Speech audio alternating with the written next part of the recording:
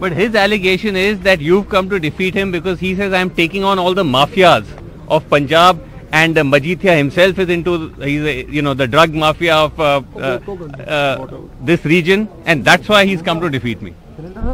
The biggest mafia is Mr. Sidhu himself. He is always in the forefront on any government that comes. A person, I would say, a person who lacks the basic character. Even go to the extent of calling him someone who talks about character, but he's so characterless himself that jumps ships, changes ideology just for himself. It's not about the people. Right. It's about only what he can get for himself. He only wanted the Chief Minister's chair.